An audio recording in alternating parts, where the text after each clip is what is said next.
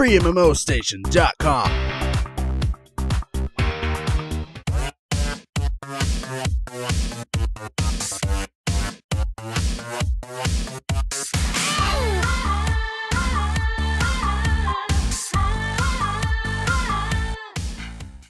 Welcome back, Station. I'm Alexkayl, and I'm excited to talk to you about some of the best MMOs out there today, but specifically action combat MMORPGs. So while these are all very good for many different reasons, the PvP in each game is either a main focus or a great addition and outshines most or just all other current generation MMOs, player versus player combat. So remember that these are all free to play, so they are safe to test for yourselves.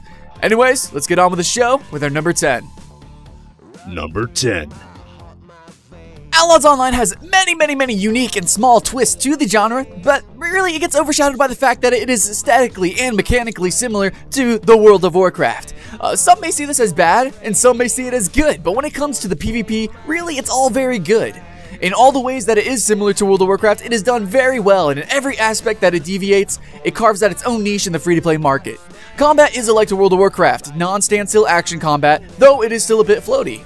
Where Allods really shines is its PvP content, with a plethora of different arenas and areas to fight in, as well as epic ship versus ship endgame. There's different classes and roles to play, so teamwork is on a heavy emphasis here, so get the most out of your PvP experience, roll with friends, and have a good time. Number 9. Dragon's Prophet is really a unique game with a lot of potential. The ability to tame dragons, which can be used for combat, has many fans pretty much already endeared to the title. This game is more arcade influenced than most, but still the combat is accurate and impactful. A bit floaty and somewhat similar to the WoW formula, the combination of different classes and different dragons makes for interesting one-on-one fights, let alone the team fights. But really, the biggest factor in adding it to our list was the Frontier system, where players fight in conquest over an archipelago of islands located above the world. There they can create housing, formulate an economic system to sustain the islands, and also bolster defenses to protect the conquered lands. Dragon's Prophet is definitely a unique take. It's definitely a good game to play. Number 8. Neverwinter, Dungeons & Dragons. It has a mix of PvP elements from different genres that I think really meshes well with the game design as a whole. Its PvP is arena-based, which really fits perfectly with the combat style of the game since it is a dungeon-running game. It is very team-oriented though, with each class having entirely separate movement mechanics and spells to really provide support or damage in battle. With a comical atmosphere, fighting in Neverwinter really is just pure fun. Though I think with the atmosphere that it presents, I think a lot of hardcore players will also find a home here as well. Number 7. So C9 is an Eastern-based MMORPG, and it has some of the most explosive spells and combos that you can get in a game. This MMO is solo-friendly, and it has 1v1 arenas, which are just absolutely ridiculous, with shockwaves and blades pretty much just flying everywhere. It's Eastern-influenced, so you can expect fantastic mobility and very well-done animations. If you're looking for a spectacle fighter disguised as an MMO, you should try out Continent of the Ninth. Number 6. Age of Wushu, also known as Age of Wulin, owns its place on this list due to different reasons than any other game here. The game's mechanics could be considered standstill, though that's not entirely true. The combat is just very strategic and a little bit sticky. So, trading the floaty combat as we've seen in games like World of Warcraft and a little bit of the action, it really gains in return a more decisive and strategic formula, which really fits perfectly with the theme of the game. Age of Wushu has open world PvP that meshes very well with the lore and the class systems, with certain possibilities including, but not limited to, kidnapping and also persistent worlds where the players actually remain after logging out. This particular MMO has a strange and foreign approach that many players are very much enjoying right now, and I think you would as well. Number 5.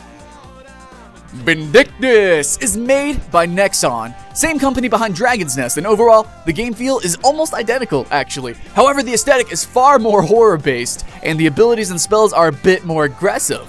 So while it does vary slightly from the Dragon Nest formula, Vindictus is still a great title that has been bringing in thrill-seeking adventures since release. The combat is far more melee-based than a lot of other games, but it still holds its grip as one of the best PvP experiences inside an MMO, which already the PvE content holds its ground entirely. Number 4. Dragon's Nest, a dungeon-crawling MMO that I personally love, and it has some of the best animations, really aside from its sister title Vindictus. Nexon has done a great job at creating epic and unique abilities between the different classes, and there's a lot of different classes and a lot of different specializations, so yeah, it's really crazy. And this really comes out when fighting in the arenas. The smoothest action combat of any game, period. It also has a good bit of flavor with the different game modes that they have. One is even an infection game mode, where players as they die turn into ghouls, which then infect other players. So while the game is very much co-op based with team play and also PvE team play, you can also expect a scene for solo queuing, 1v1 arenas, and also in regards to PvE, which is competitively tracked with an arcade scoring system.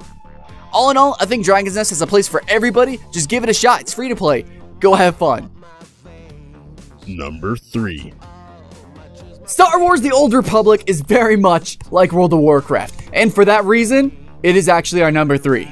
The variety of spells, 1. The map design, 2. The team emphasis, 3. Everything comes together well to make a great experience for players looking to fight.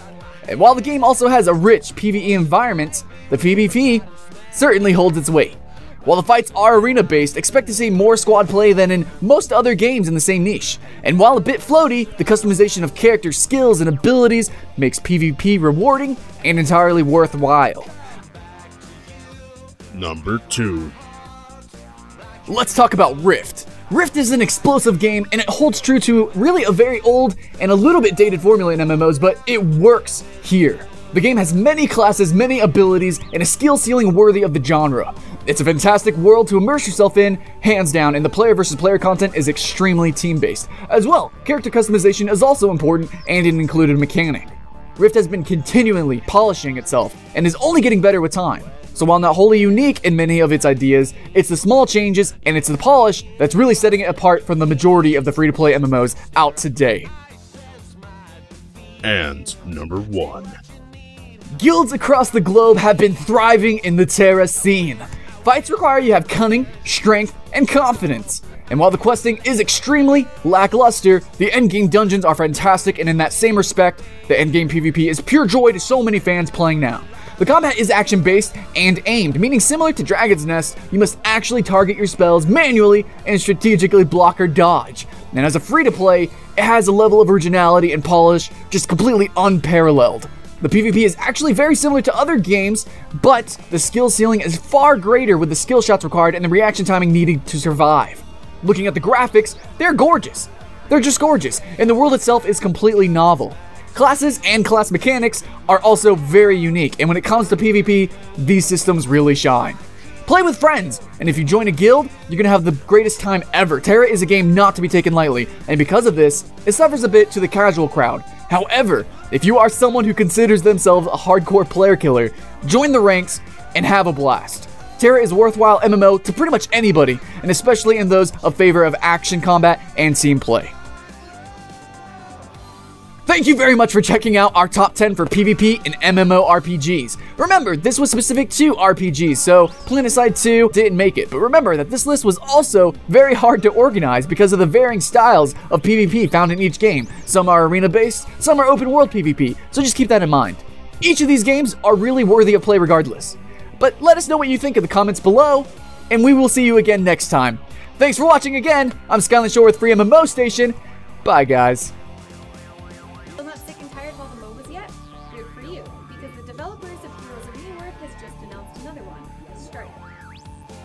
This is another free-to-play MOBA, and the studio expects the two games to compete between